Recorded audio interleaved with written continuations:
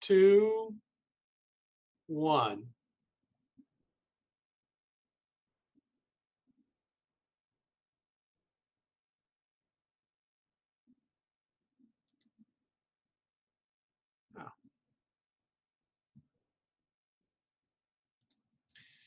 Hello, Centerville Mustang families.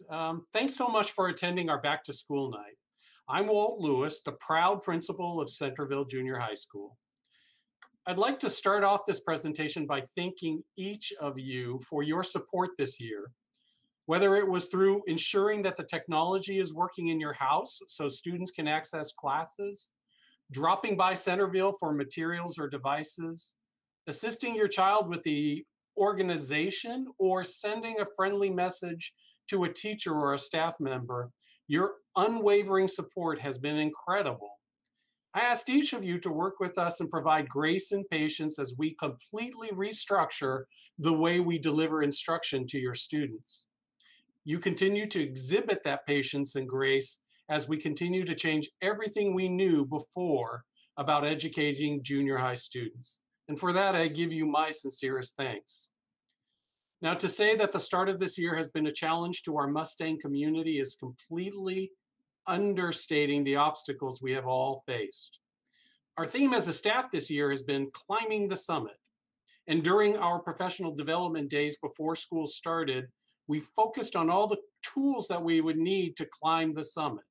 So we really focused a lot on technology, but we also realized we must rely on a team to reach the top. This year, more than ever, we've relied upon the homeschool connections and value the powerful partnership between parents, teachers, staff members, and students. Each of us is a valuable member of this team to support the academic, social, emotional, and physical growth of all of our students. Only by working together can we reach the top and ensure that each student is successful.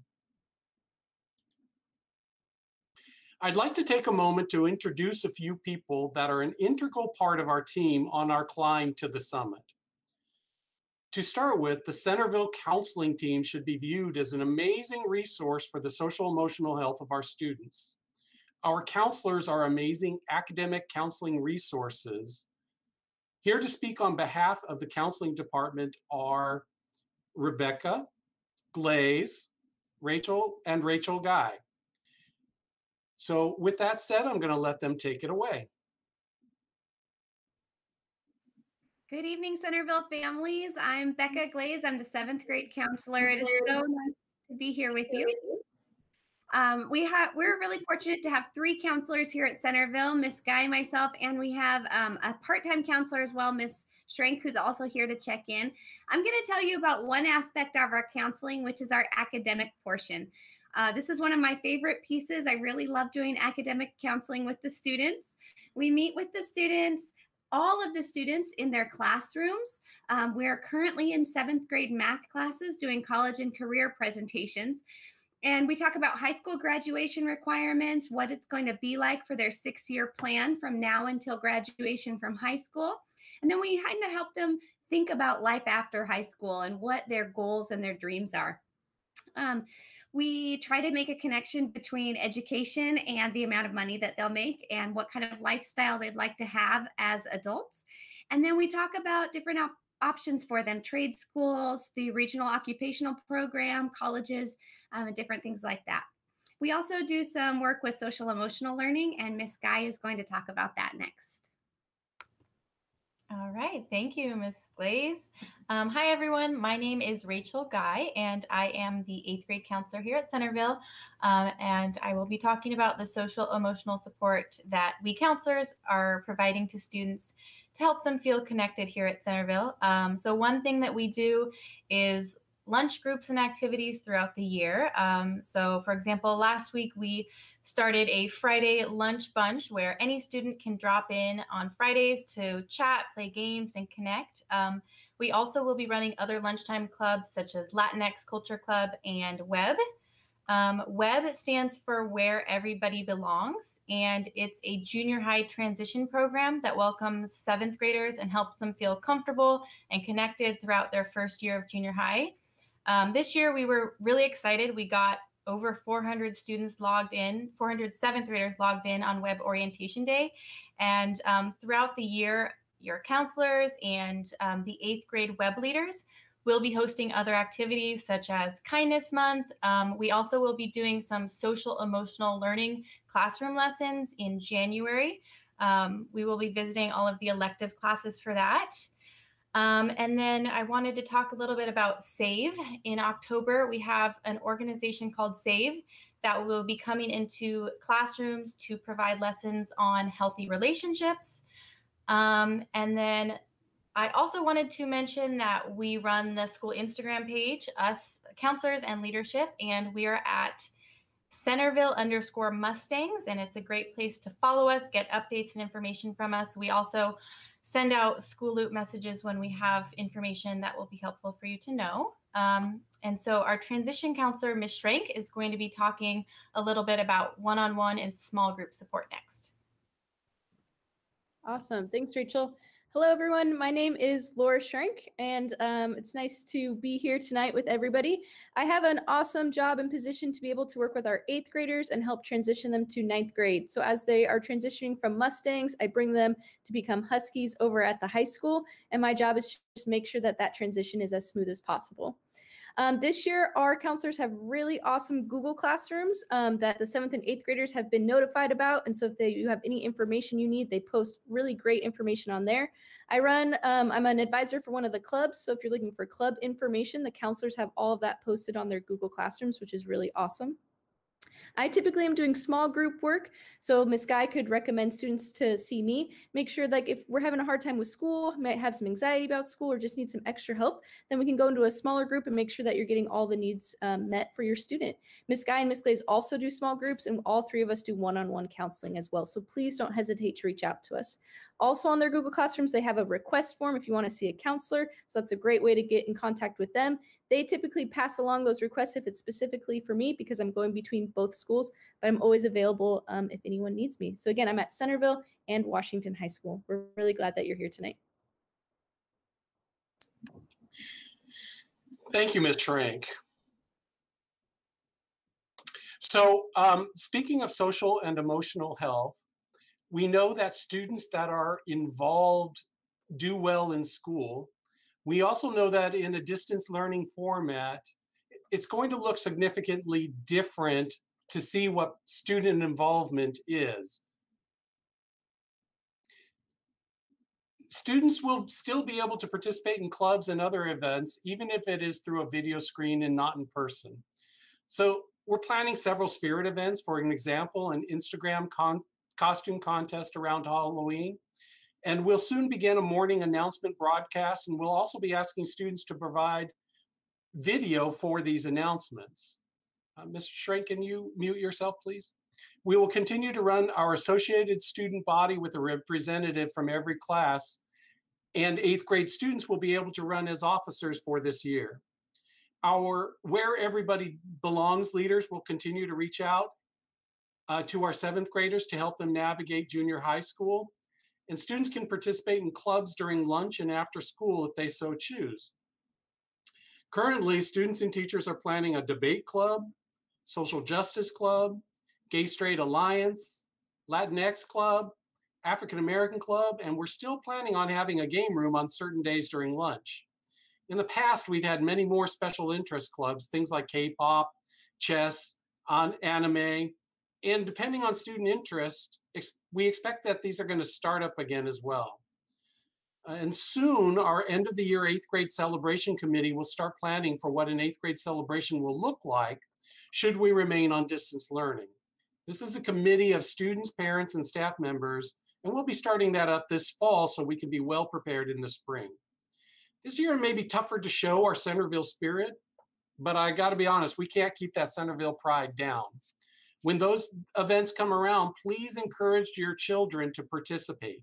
Encourage them to get involved. Now, one of our most important partnerships is between the PTSA, or the Parent Teacher Student Association, and the school. This group of dedicated individuals provides support to all Centerville students. And I encourage each of you to join our PTSA and get involved with our school community. Here to speak on behalf of our PTSA is Linda Licari, our PTSA president. Thank you, Linda. Thank you, Principal Lewis. Hello, everyone. I hope everyone is doing well. My name is Linda Licari, and I am your PTSA president. Even though this year does look very different than years past, the Centerville Junior High still needs our support. Your PTSA is actively supporting our students and teachers, and we could not do this without parent support. Please consider joining the Centerville PTSA. Your $10 membership will help make a difference in our students' success. Also, if you have a 7th grader, or if you know any parents with 6th graders, please consider taking on a leadership role next year. All positions are available and are a 1-year commitment with a limit of 2 consecutive years. The positions of president, treasurer, and secretary are required positions to continue as a viable unit. If you have any interest or have any questions, please reach out. We can be reached by email at centervilleptsa@gmail.com. Thank you and have a good evening.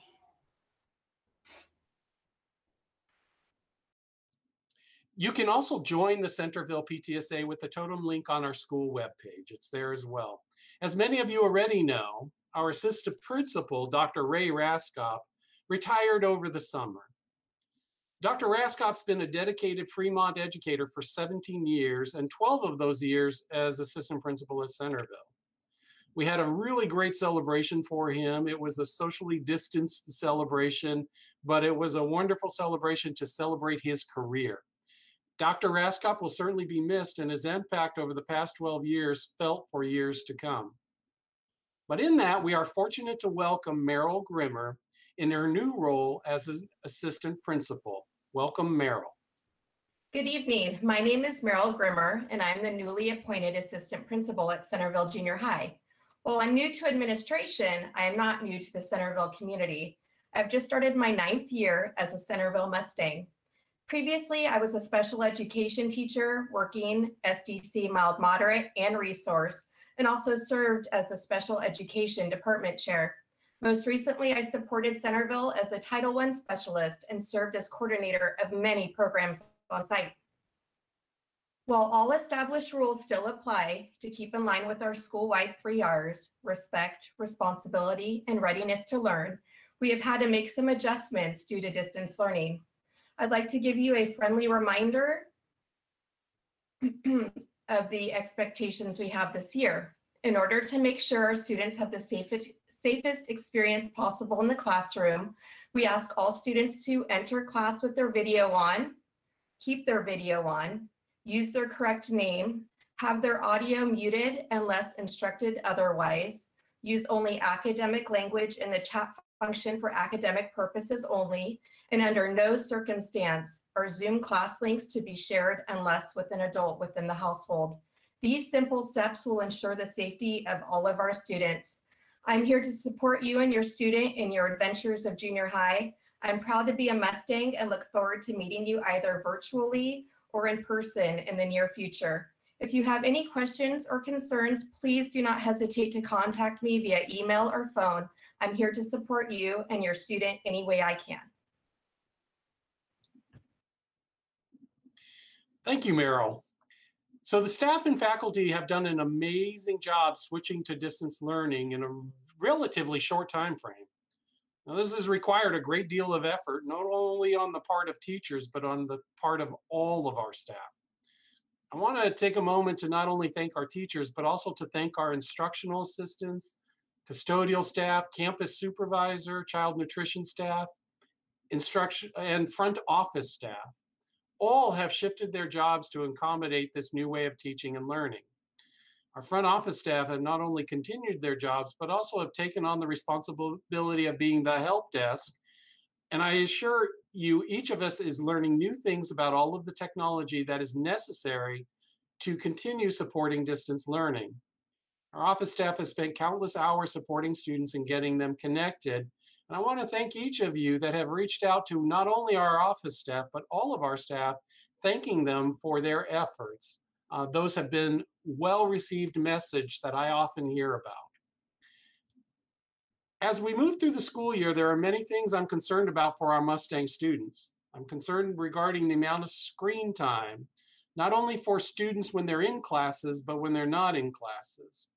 I'm concerned that our students, all of whom are normally active, are finding it more difficult to get the exercise they need.